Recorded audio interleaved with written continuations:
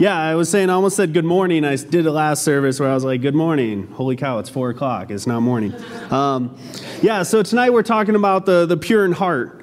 And to be honest, like yesterday, Lucas and I were talking. He's like, you got your sermon done? I was like, yeah, blessed are the peacemakers. He's like, no.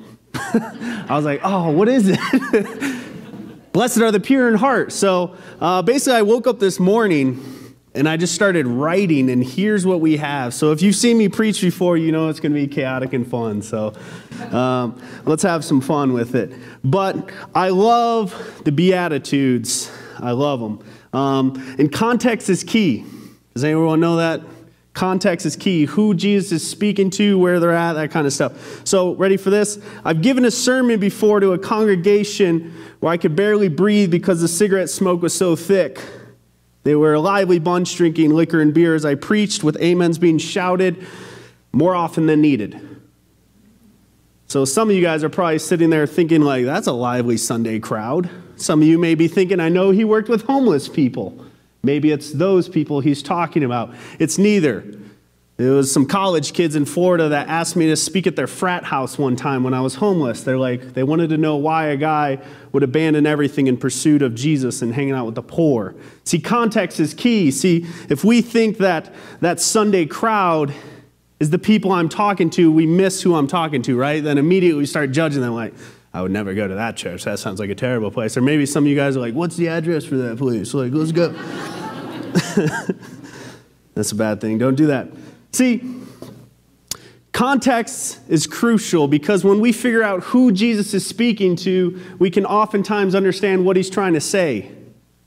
But if we just remove all that, we lose a lot of the meat and potatoes. So tonight we're talking about the Beatitudes. And I like to think we're microscoping in. You guys remember science projects? You would microscope in and look on something. And that's what we're doing tonight. We're studying really one verse in the Bible. And I was telling the service before this, one of my least favorite things in the Bible is when they invented chapters and verses. See, I think in stories. I can't remember verses. Do you realize that chapters and verses didn't even come around until the 13th century? A long time. Before then, people knew stories and they sang liturgical songs. And the thing is, really, the Beatitudes, the Sermon on the Mount, the most beautiful sermon ever preached, ever. Ready for this? It ends in chapter 8. And it begins at the end of chapter 4. It's this huge thing, and oftentimes we look at a verse or two and we're like, oh, that's what he was saying. Well, you missed the whole sermon. That'd be like if you guys walked out right now and be like, he was talking about booze. You missed everything that I was about to say. And the thing, what I'm saying is, yes, we're studying one small portion of what Jesus' sermon is. But it's a small portion because the things we talked about last week, the merciful, and next week the peacemakers, and after that the persecution, it has everything to do with the other verse. It's all interwoven. And so we don't have tons of time, so I'm going to try getting through this. Ready for this? Matthew 5:8. Blessed are the pure in heart, for they will see God. I've heard this sermon a million times. And as a young man, I still remember. And really the takeaway for me every time was like, well, let's just be good Christians. And that's it. But now as I get older, I understand context and I understand who's there. It changes the story. Because like I said, this sermon begins in chapter 4 at the end. I want you to listen to this because I'm about to tell you who's listening to this sermon. Jesus went through Galilee, teaching in their synagogues, proclaiming the good news of the kingdom and healing every disease and sickness among the people. News about him spread all over Syria, and people brought to him all those with various illnesses and various diseases, such as those suffering with severe pain, the demon-possessed, those having seizures, and the paralyzed, and he healed them. A lot of people. Luke even gives accounts of 3 different specific times before this point where he heals a demon-possessed guy, a leper, and then some other guy. In Matthew 8, the last thing Jesus does when he comes off the mountainside is he heals a leper that was up there. So we know lepers are there in this sermon. And check this out. 4:25, right before, this is why I hate verses and chapters. Large crowds from Galilee and Decapolis, Jerusalem, Judea, and the region all across from the Jordan followed him. And here's where chapter 5 comes, and we miss these people. If you don't believe me, read it. Chapter 5 begins this. Now when Jesus saw the crowds, he went up on a mountainside and sat down. His disciples came to him and he began to teach them. See, if we just jump into chapter 5, we don't realize those crowds are basically the wounded, the disabled, and the outcasts. The interesting thing, Matthew says, and his disciples came to him and he began to teach them. Luke tells us, and his crowds of disciples came to him. So I think Jesus was talking to everybody. And the interesting thing is the paralyzed are there. And I was telling right before this is how did the paralyzed get on a mountainside? I bet their friends brought them. How did the lepers get there? I bet they had a crutch together, holding each other to get there because they heard about some good news finally. And once again, we could stop there and pat ourselves on the back and say, okay, let's just be better Christians. But what is said in this little sentence is so huge. Ready for this? I may break your heart. Jesus wasn't speaking or even thinking about middle-class America when he said these words. Oh, he was speaking into a Jewish society where the Romans ruled, where Pax Romana, this Roman peace, the most brutal thing the world had ever seen, brought about peace through brutality. Where all across, I think it was my first week here, I was talking about how crucifixion was the norm. And I'm sure the gust of wind on the mountainside would hit and you could smell the rotting bodies.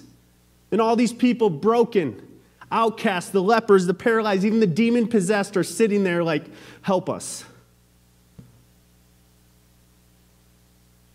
And I'm sure the religious elite were there as well. The Roman soldiers, making sure nothing got out of hand. And in this moment, in this tension, the most beautiful sermon ever was spoken. If you get a chance, read it all. Don't look at the verses, don't look at the chapters, just read it. Consume it. Because in this, blessed are the pure in heart.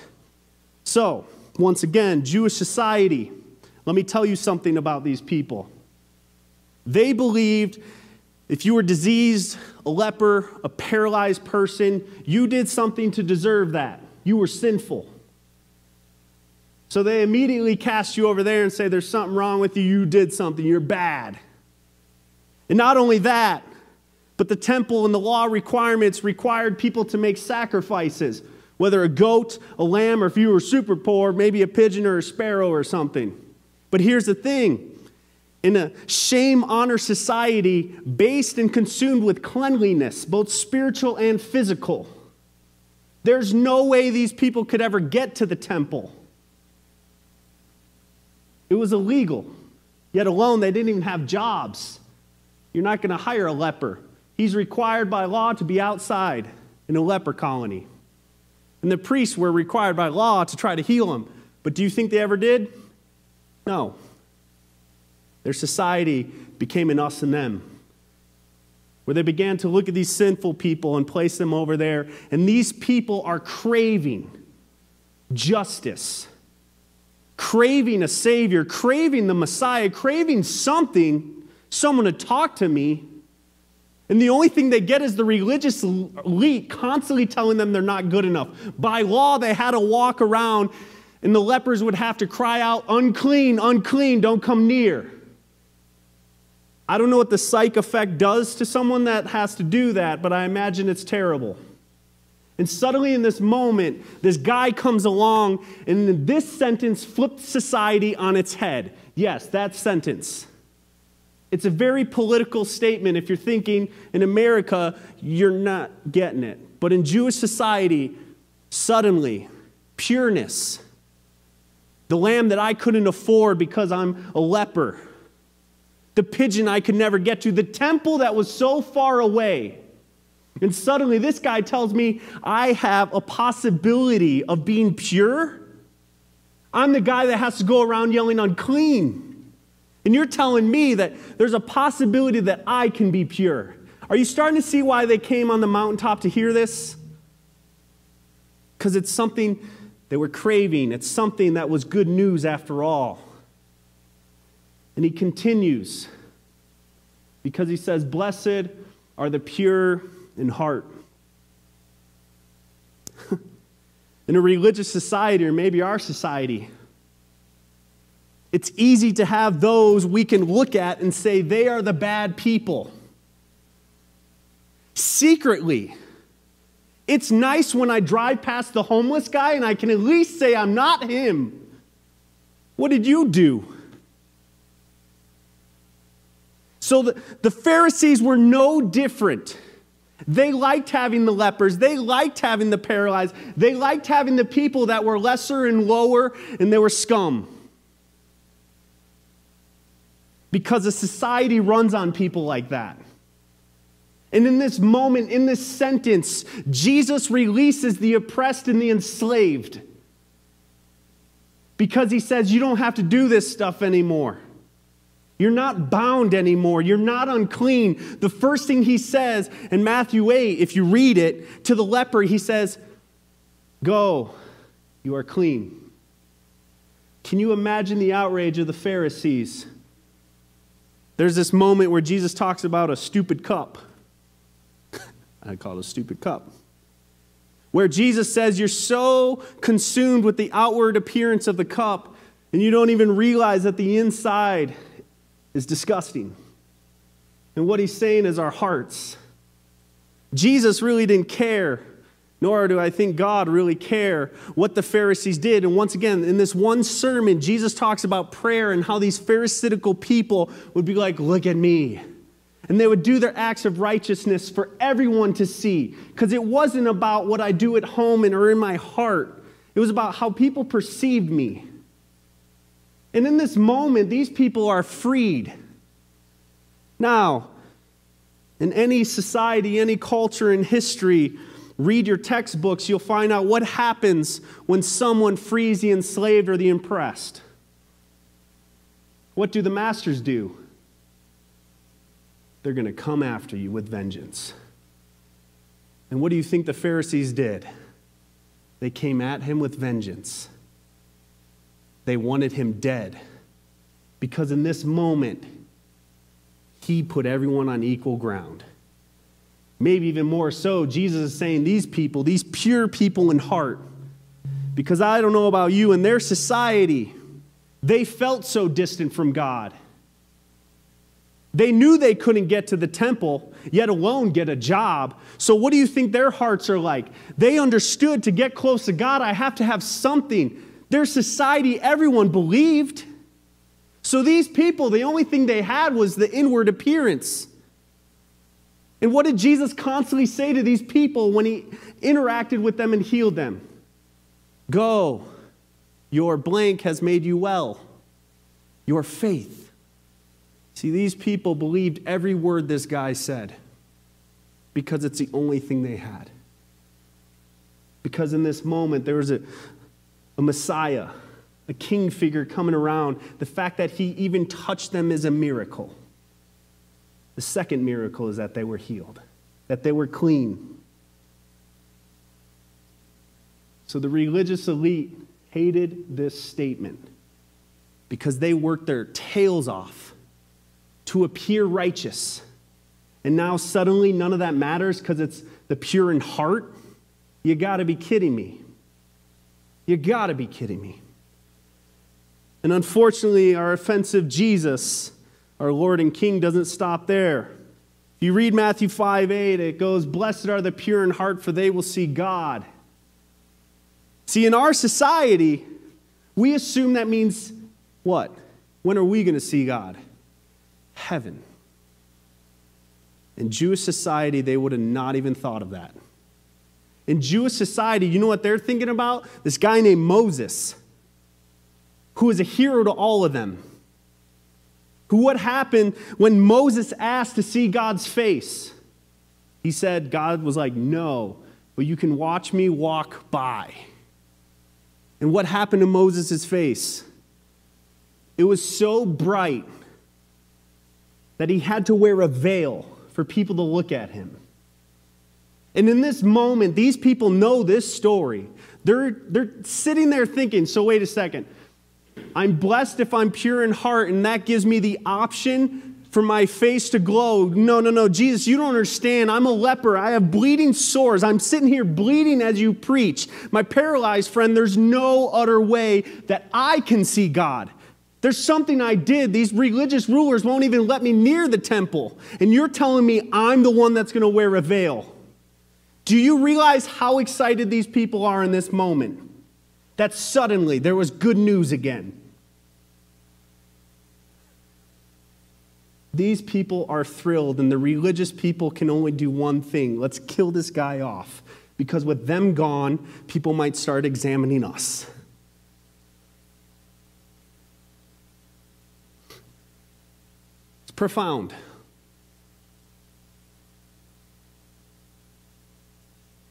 Because it's easier to appear righteous. All of us, our hearts are wicked. Paul gives us a hint when he says, for all have fallen short. It's not an us and them, it's just us. And so really, I say all that to ask the question of where are you tonight? Are you the bleeding guy who's got so many wounds that you're just sitting there in this chair like, I should not be here? You're like the leper that snuck into the temple somehow, bleeding out like, oh, when are they going to find me? We're not that place. Welcome. There's no stones in our chairs that we're going to throw at you because you're not supposed to be here. Or maybe you're on the other side, and somehow you think you're super holy, and you won't give those people a shot because they're too sinful. They're too far gone. And our Jesus makes it intentional to reach out to these people, the wounded, the lost, the broken, the hopeless.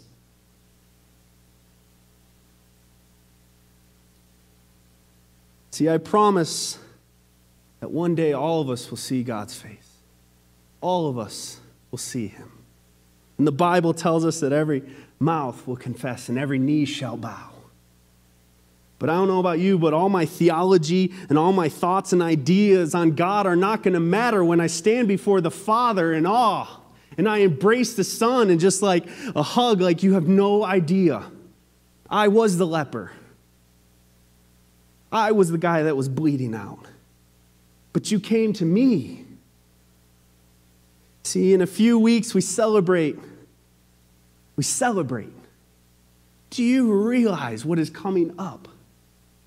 See, not only did this guy say cool things like this, but he died for these statements. And not even that. If I died for a statement, they'd be like, cool, he's a martyr. But if I rose from the dead, you'd be like, dang, it was true. We should take him serious. See, Palm Sunday is coming up. Who do you think was sitting there yelling, Hosanna? These people that he healed and interacted with, that he touched. And not only that, on Good Friday when they were brokenhearted, these people would have been in mourning.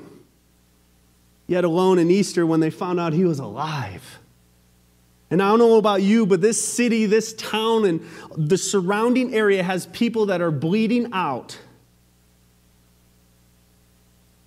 that need some good news. And I'll be honest, they don't think they can come here. They're like, no, if you knew my story, if you knew I was unclean, you wouldn't welcome me there. That's why we have to go out and grab them and say, no, you don't understand. Because just like the mountainside had these paralyzed people, we too must carry people to Jesus. There's a story of these friends that kicked a hole in a roof. You know this one? And what did they do? They lowered their friend to Jesus.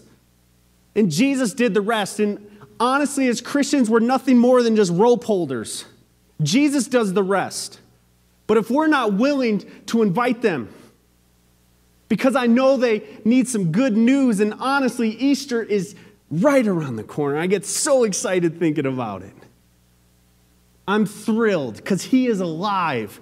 But people out there, they may not literally be lepers, but they probably feel like it.